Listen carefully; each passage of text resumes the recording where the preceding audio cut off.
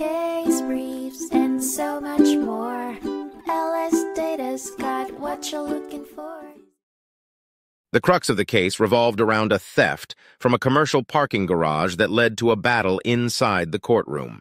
The setting took place in the Hyatt Regency Nashville Hotel's car park, where a man found his car missing from the spot where he previously left it. Shaken, he demanded compensation from the garage owner for the loss of his vehicle. Frustrated by the owner's dismissal, he took the matter to the court. The story began a few hours prior, when the man parked his car in the defendant's garage. The garage, having only a single entry and exit, was open to the public. The plaintiff had received a parking ticket and left the garage with the keys in his possession. Upon discovering the loss, he initiated legal proceedings against the defendant, arguing that the owners bore responsibility for his stolen vehicle.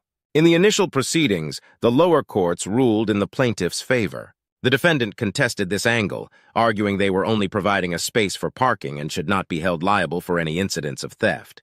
Despite the defendant's protestations, the court upheld the lower court's decision.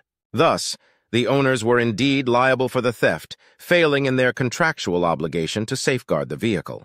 However, the decision wasn't unanimous, as two justices voiced dissenting opinions. The final verdict upheld the decision of the lower courts and painted a picture.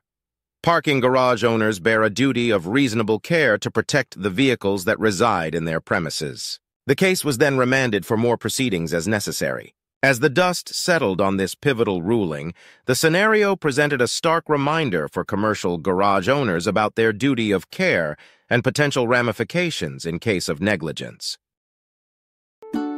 Case briefs, and so much more. LSData's got what you're looking for. Visit lsd.law, elevate your mind. Leave the stress of class.